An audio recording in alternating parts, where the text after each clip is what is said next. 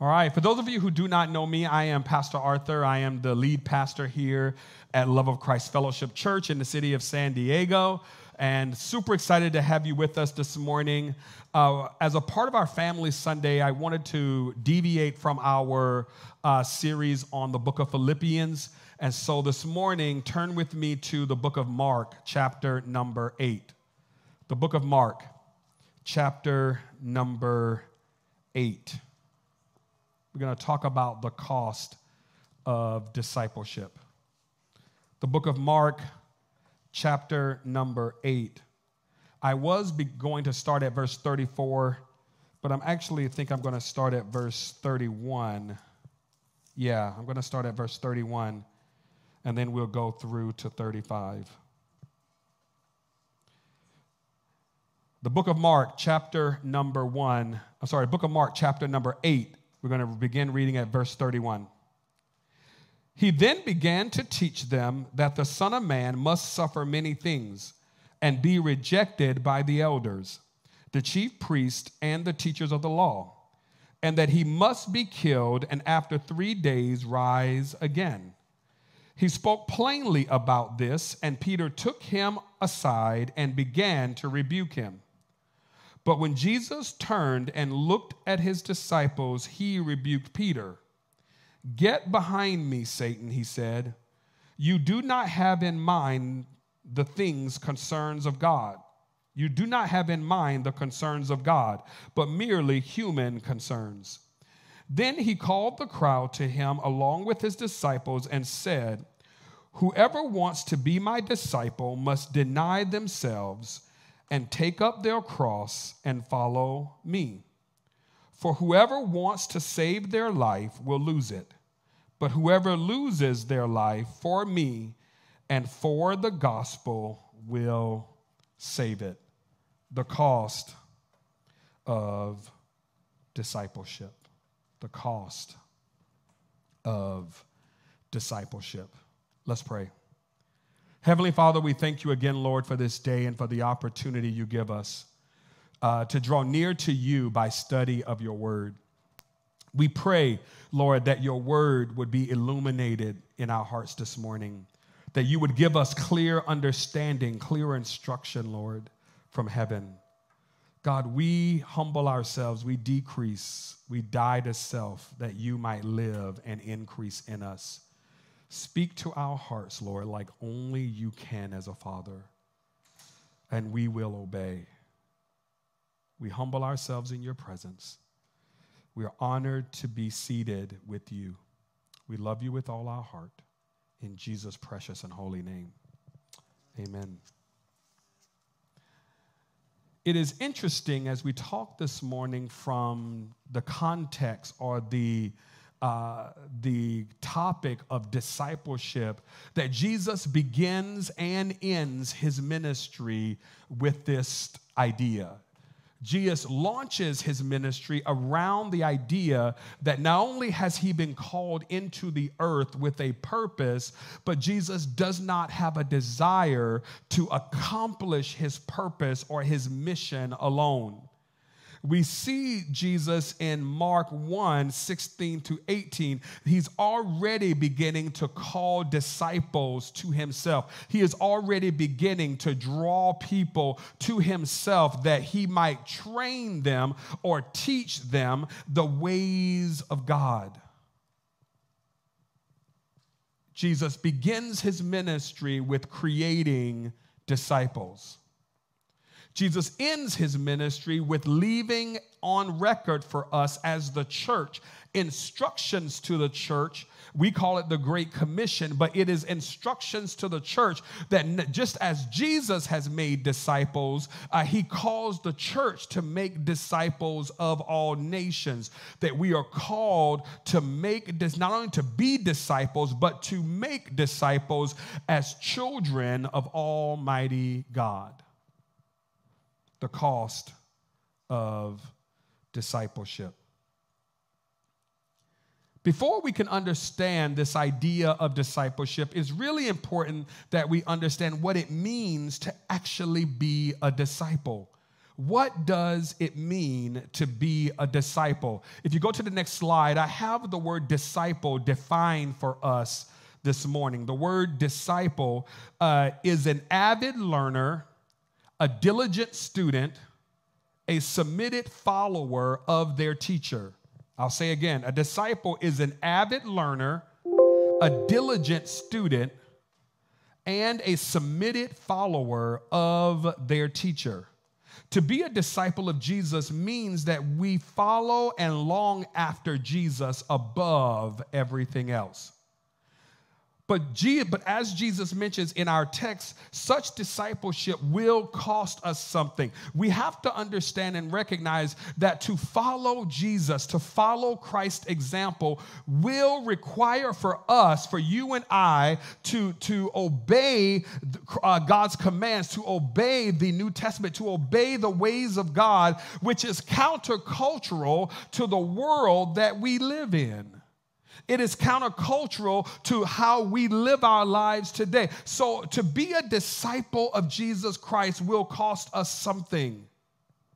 Jesus starts out the text with pointing out the fact that as New Testament Christians, that Jesus wanted to make us aware that as the Son of Man, as someone who is coming to pay the price for sin, that as the Son of Man, that he must suffer many things. Now, this is good for us to recognize and understand that Jesus must suffer many things, because then when you and I go through seasons of difficulty, seasons of suffering, we recognize that just as Christ suffered, that you and I are able to suffer for Christ's sake.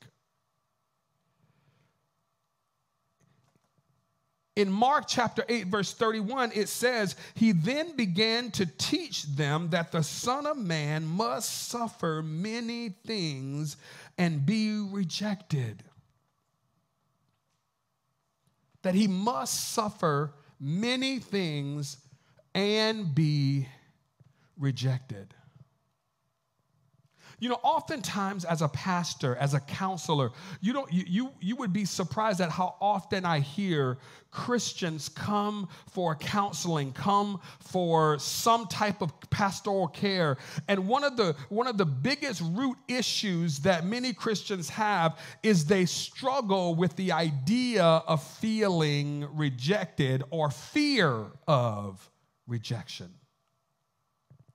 That rejection plays such a crippling role in the life of many Christians that many Christians struggle with trusting that God can love me unconditional, that God can see my value and see my worth, that God can draw me out of darkness into his marvelous light, that God can have a plan for my life, because God forbid, sometimes the wounds of the past can handicap us so that we can't believe that just as Jesus suffered, that I can suffer, and yet that suffering produce in me the purpose and plan of God. That sometimes a rejection by the world sets us up to accomplish what God desires for us to do in the kingdom. Jesus tells us that if they hated me, they will hate you. The cost of being a true disciple. I wish I could tell you and announce that when you give your life to Christ, that when you make a decision to follow him, that you will be hot on social media and everybody will love you, and you will be a influencer, and you will be your favorite person on your job, and you will be all of these grand things, and everything will always go your way, and you'll never have hardship, and you will never have. I wish I could tell you that, but Jesus tells us in the scriptures that in this life you will have trouble. He says, but take heart, I have already overcome the world.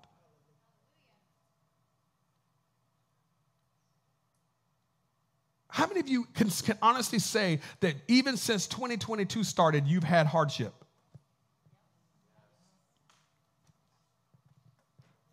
The idea of discipleship. Discipleship doesn't mean that everything always goes my way. That's oftentimes why we as Christians struggle with our Christian faith, especially in Western culture, because in some ways we believe that following Jesus is like having a genie, and as long as I say in Jesus' name, Jesus has to give me everything I want. I came to announce to you that is not how salvation works. God is so much more concerned with your holiness than he is your happiness. He is much more concerned with you looking like Jesus than he is with you looking like the world and acting like you belong in the church. He is much more concerned with your holiness. Jesus came into the earth that he might not just set you free from your sin. Jesus came into the earth that he might bring you into the family of God. That is, that God's image might be manifested in you in such a way that now you look like Christ. You sound like Christ. There are 3 points I want to point out this morning that the writer of Mark leaves on record for what it truly means to be a disciple, the cost of discipleship. And I'm not going to be up long, so I need you to take notes if you're taking notes, because Pastor's going to keep going. All right. Point number one. The first point that the writer makes about what it means to follow Jesus, the cost of discipleship, is you must deny yourself. You must deny yourself. Look at verse 34. It says, then he called the crowd to himself along with his disciples and said, whoever wants to be my disciple must deny themselves. They must deny themselves. What does it mean to deny ourselves? It is to deny the sinful self, the ungodliness in us, worldly lust, and that part that our old nature relates to as it relates to the world, our former sinful companionships. And we are called by God to deny the things that make us disobedient to his will. To deny ourselves. It gives us the opportunity to take into account who our old nature is. Now, for many of us in this room, this becomes a struggle. It becomes a difficulty. It is important for you and I to recognize the fact that when God challenges us to deny ourselves, to deny our old nature, it is for a purpose that God does so. How many of you would recognize that your old nature gets you in trouble, probably more trouble than you're willing to admit? Your old nature gets you in trouble. My old nature gets me in trouble.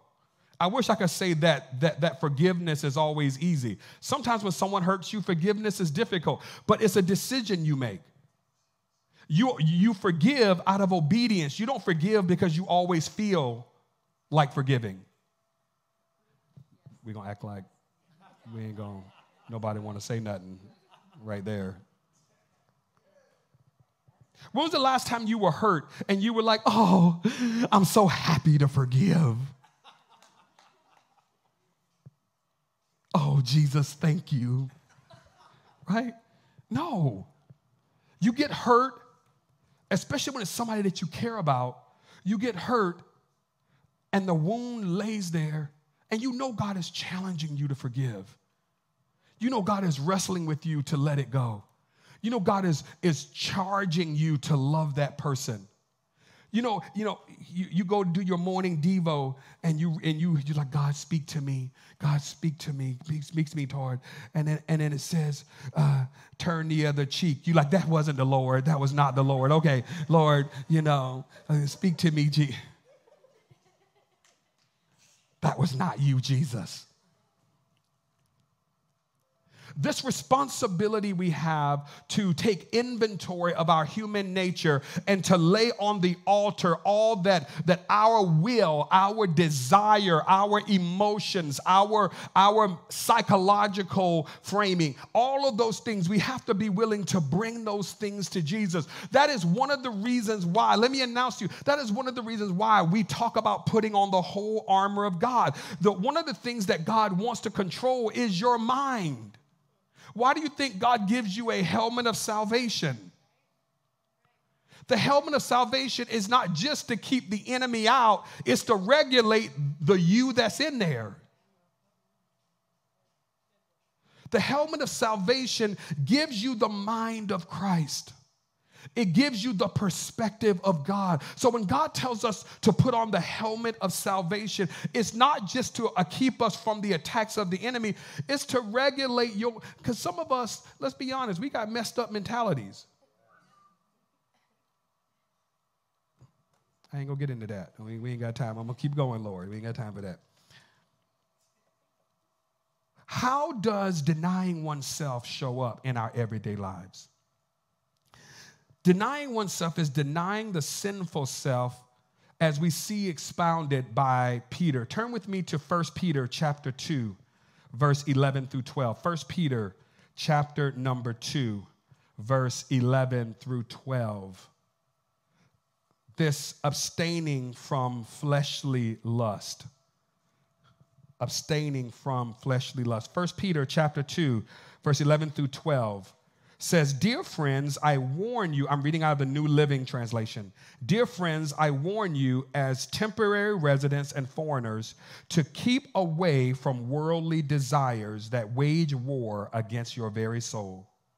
Be careful to live properly among your unbelieving neighbors. Then, even if they accuse you of doing wrong, they will see your honorable behavior and they will give honor to God when he judges the world." This idea in 1 Peter chapter 2 is that because we recognize that the world is not our home, we have a responsibility to abstain. We have a responsibility to keep our life right before the Lord, to live properly. To live properly. 1 Peter chapter number 4, verse 1 through 4. 1 Peter chapter 4, verse 1 through 4. No longer living like the rest of the world. 1 Peter 4, 1 through 4 says, "So then, since Christ suffered physical pain, you must arm yourselves with the same attitude he had, and be ready to suffer too. For if you have suffered physically for Christ, you have finished with sin. You won't spend the rest of your lives chasing your own desires, but you will be anxious to do the will of God. You have had enough in the past of the evil things that godless people enjoy, their immorality and lust, their feasting and drunkenness and wild parties, and their terrible worship of idols. That you no longer desire to live your life like the rest of the world." Now, for many of us as Christians, we have a responsibility. I used to have a pastor, old pastor, that used to tell me, he said, for some Christians, their heart is saved, just their mouth isn't saved. You know, your heart's saved. You know, it's like, oh, I love Jesus, I love Jesus. But as soon as something happens, you cussing people out, you throwing people the bird on the freeway because you got road rage. And sometimes you have to stop and just say, Lord, save my mouth, save my mind. Let my mind catch up with my heart. Let my speech catch up with my heart. Sometimes you have to be willing to surrender your language to the Lord. And you know what the wisest thing I've ever learned as a Christian? I'm going to share with you. If you're taking notes, I want you to write this down. This will save your life as a Christian. The Bible says that Jesus was led as a lamb before the shears, yet he opened not his mouth. The best thing you can do is keep your mouth. For married people, I don't want to have no counseling. Well, I'm going to give y'all the clue right now. When you get in a heated discussion, stop talking. The word, you know how much counseling I do as a pastor to Christian marriages who the husband is like, you just like your mama. That's fighting words right there. It's like, it's all over. You just like your daddy. This idea that when things happen, the wisest thing we can do is to deny our flesh. Is to recognize that God is in control. We also see this manifested, how we deny ourselves, as Apostle Paul describes. Paul tells us in Philippians chapter number 3, verse 4 through 6. Philippians chapter 3, verse 4 through 6. It says, though I could have confidence in my own effort, if anyone could, indeed, if others have reason for confidence in their own efforts, I have more.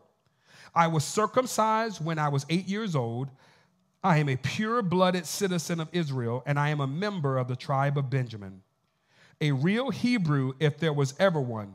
I was a member of the Pharisees who demanded the strictest obedience to the Jewish law. I was so zealous that I harshly persecuted the church. And as for righteousness, I obeyed the law without fault. And then we have Philippians chapter 3, verse 7 through 14. It says, I once thought these things were valuable, but now I consider them worthless because of what Christ has done. Yes, everything else is worthless. Can I get some water? When compared with the infinite value of knowing Christ, Jesus my Lord. For his sake, I have discarded everything else, counting it all as garbage, so that I could gain Christ and become one with him. I no longer count on my own righteousness. Listen to this. I no longer count on my own righteousness through obeying the law. Rather, I become righteous through faith in Christ. Thank you. For God's way of making us right with himself depends on faith. I want to know Christ and experience the mighty power that raised him from the dead. I want to suffer with him, sharing in his death, so that one way or another I will experience the resurrection from the dead. This idea that we do not have our own righteousness. That when we consider what it means to deny ourselves, when we consider what it means to live a life of denying ourselves, when was the last time you gave up something you wanted for something you knew God wanted? When was the last time you made a decision to turn the TV off and instead open your Bible? When was the last time you turned Netflix or Hulu or whatever you watch off and instead you spent time in prayer? When was the last time you canceled something you were going to do to instead go to something you knew you needed to do spiritually? I'll wait while you think. When was the last time you put what you wanted on the altar? You sacrificed your will because you cared more about what God wanted than you did about what you wanted. And let me announce to you, and I say this lovingly with all my heart, if God always sounds like you, you're not denying yourself. I just feel like the Lord wants me to go to the mall and get me a new dress. It's like, well, oh no. It's like God brought that Macy's sale across my path. He was calling me to, like, I think you would have went to that sale whether the Lord was calling you or not.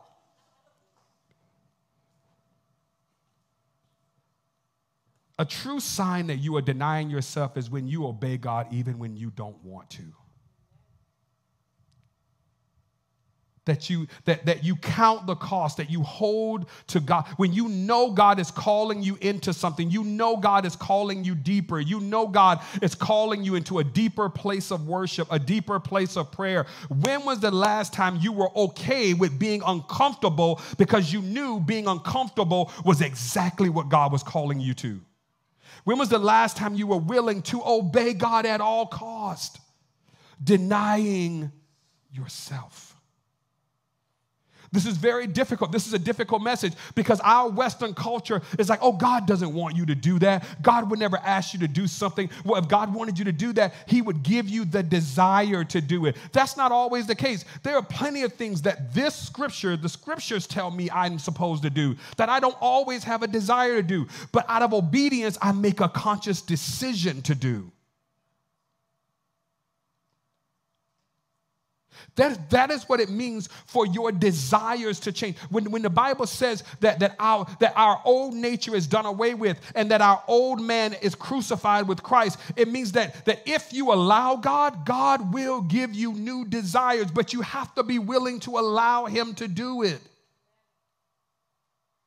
The first point is denying oneself. Verse 34, it says then, take up your cross. Now think about this for a moment. We talk about this passage all the time. We got denying yourself. Now we're talking about taking up your cross. What does taking up your cross mean? Taking up your cross refers to you and I being willing to sacrifice for him.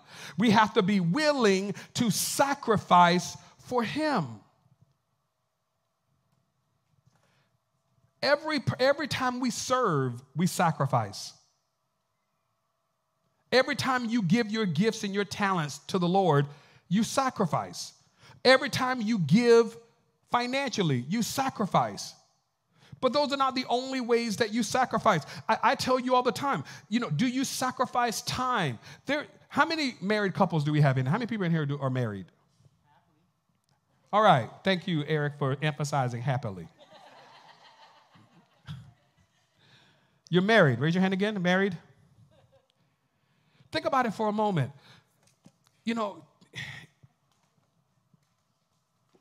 Whenever we talk about taking up our cross, a lot of times we will refer to spending time with the Lord.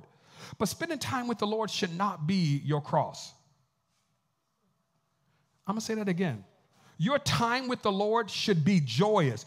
Could you imagine being married and your husband's like, I'm going to take up my cross. We're going to do a date night. It's like, I'm your cross?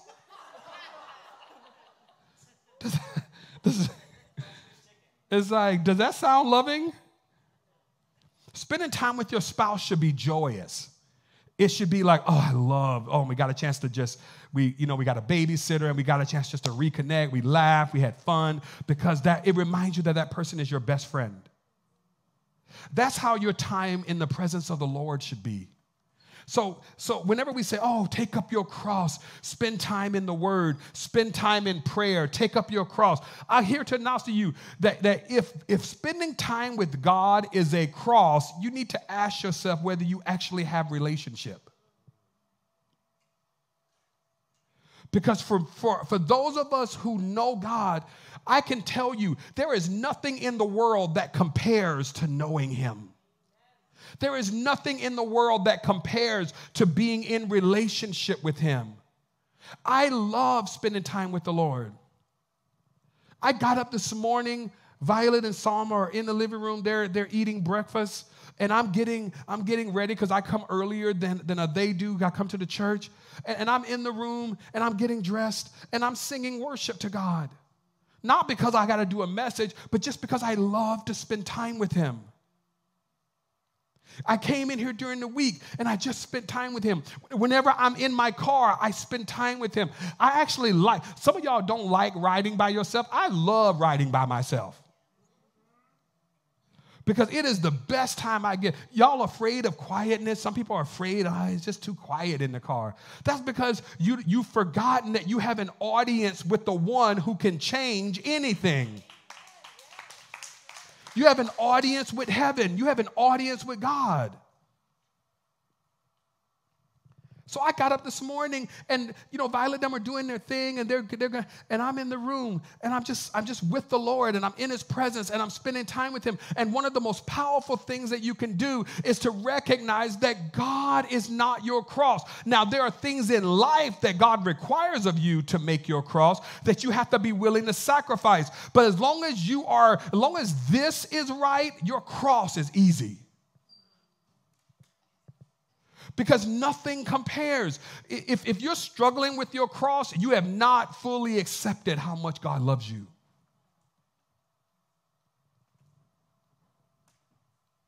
when you fully understand the magnitude of his love, nothing else, everything else becomes, why would you, think about it for a moment. If someone gave you the greatest gift in the world, and then someone else tried to lead you away and gave you something of lesser value, why would you leave that which is great for something that is lesser? When we recognize that there's nothing greater than Jesus, that there's nothing more important than Jesus, then we are able to keep in perspective all of the things that the world comes to offer us, all of the things that the world brings to our attention.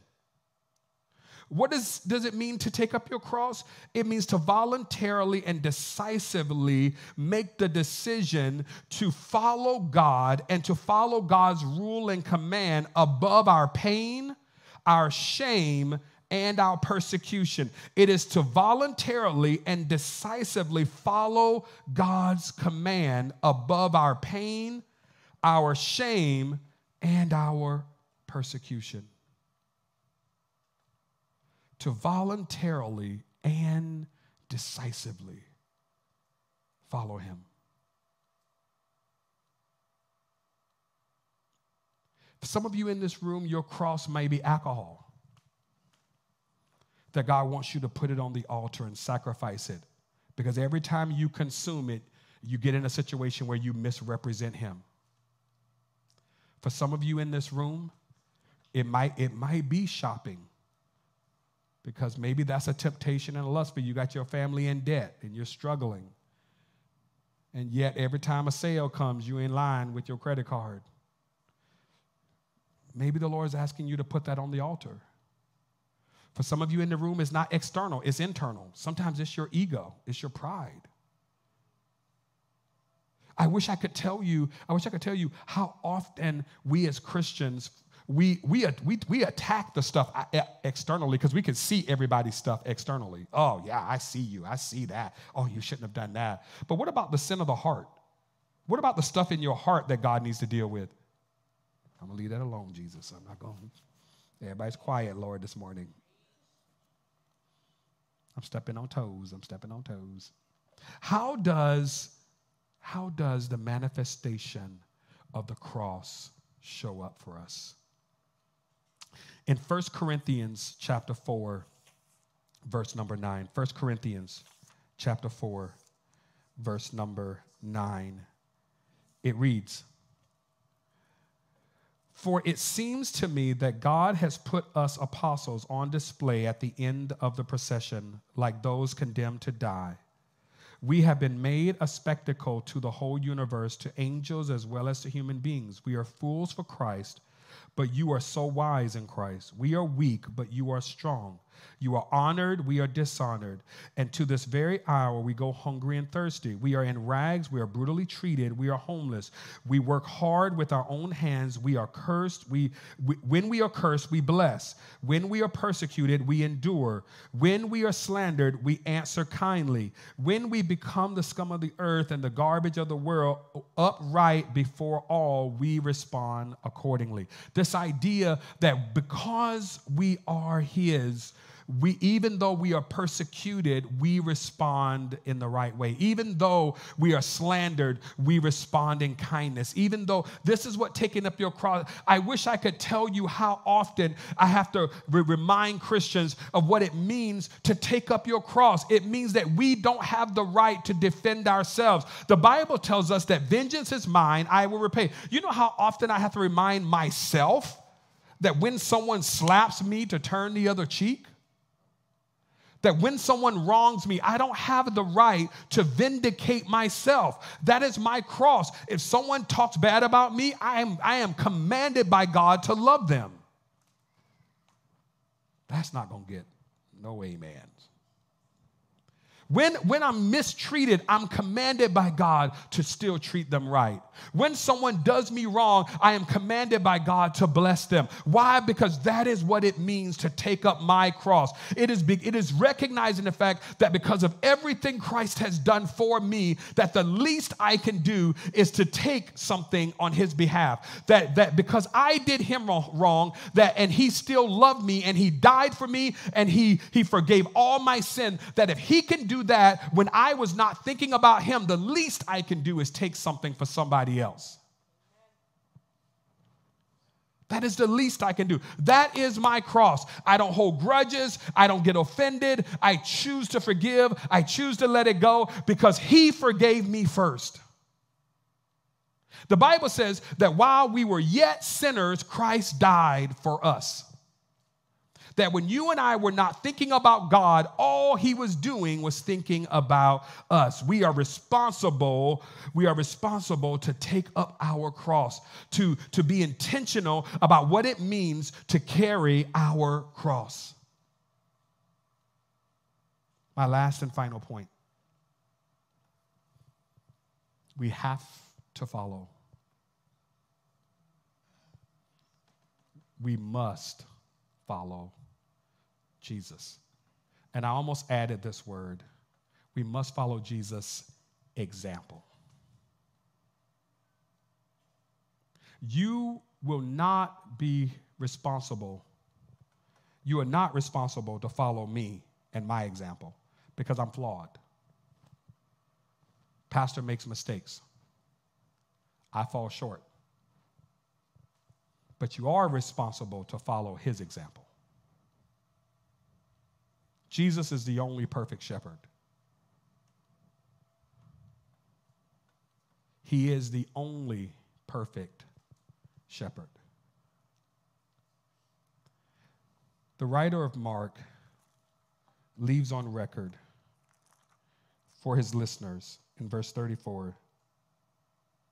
He ends verse 34 by saying, "And follow me."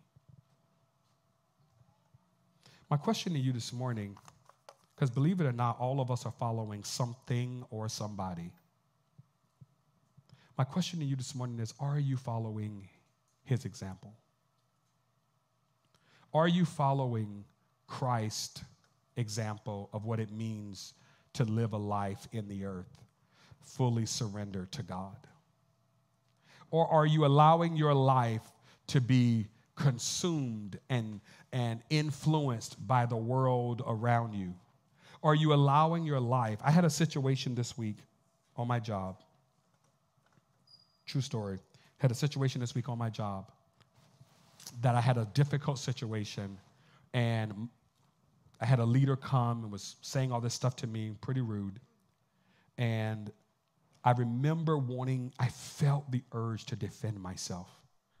I felt the urge to, ask God to rain down judgment and, God, you need to come to my defense and all this other stuff. And I remember just feeling angry and struggling and wanting to fight for my name and fight for all this stuff. And when I got ready for the meeting, it was like a few minutes before the meeting, and I was like, I need to pray. And I prayed. And God took me to the passage where Jesus, the Bible says that he was led as a lamb before the shears, yet he opened not his mouth. So when I got in that meeting and all these things were said, I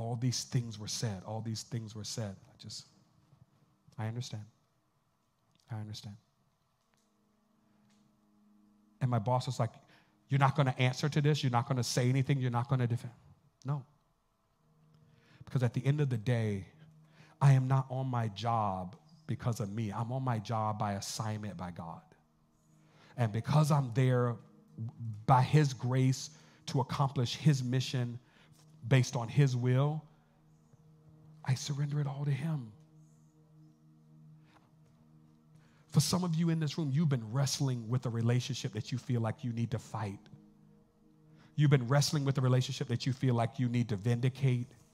You may have even been praying and asking the Lord to vindicate. You may have been asking the Lord to clear your name, or maybe you felt the struggle to want to prove someone wrong.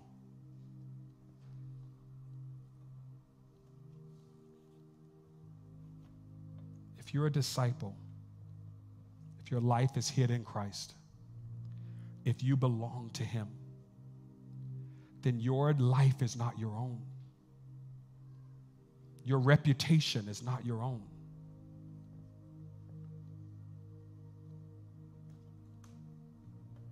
None of us have the right to fight for what is not ours. You belong to him. Your character belongs to him. Your life belongs to him. Your name, your identity, all that you are, if you have given your life to Christ, all that you are belongs to him.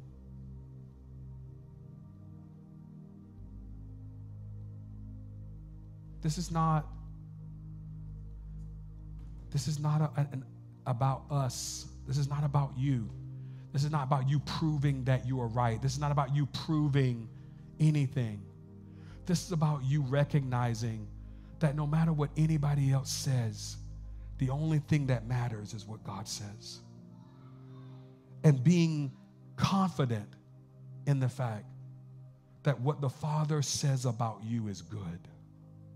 That what the Father says about you is true. That what the Father says about you is worth it in the end.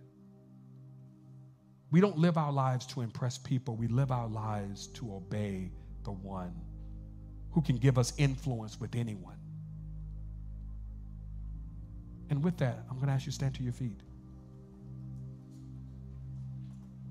We have a responsibility to follow his example, to live our lives in such a way that it reflects the character and nature and identity of Christ.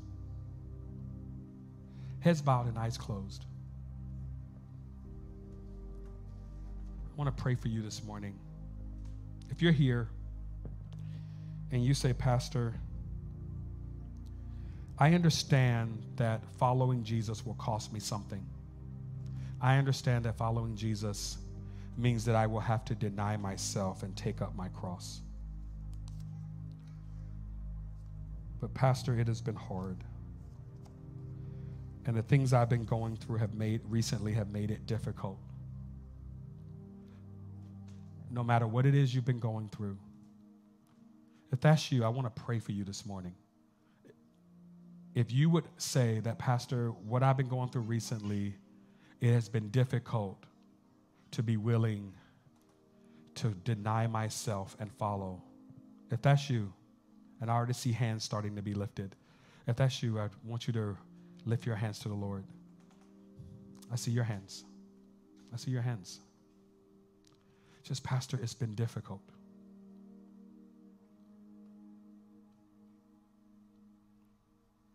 Keep your hands lifted. Maybe you're here and you say, Pastor, I honestly am not sure that I even know the Lord as my personal Lord and Savior. I want to know him. I want to be an intimate personal relationship with him, but I'm not sure if I actually know him like this, where I can deny myself. I can live for him. I have not accepted him personally. That's you. You're enjoying those with their hands lifted by lifting your hand. Just add your hand to theirs. I see the hand.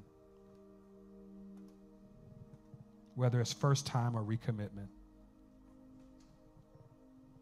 Following Jesus will cost you something. And my last petition is, Pastor, I've gone through something really difficult. I love the Lord. I'm his. I know I'm his. But I just need prayer. Prayer to stay focused. prayer to be encouraged, prayer to trust his promises, prayer to know that he is with me even when sometimes I don't feel it. And if that is you this morning, if that is you, I'm going to ask that you join us with your hands lifted. Just, I know him, but Pastor, I just want to stay focused. I just want to keep my eyes on him. Father, you see every hand. You know every situation. You know every circumstance. Father, you know why you drew them into this place. You knew for what purpose. You know what it is you are calling them to let go of. You know what it is you're calling them to embrace. Father, you know what it is that you desire to do in their heart and in their life.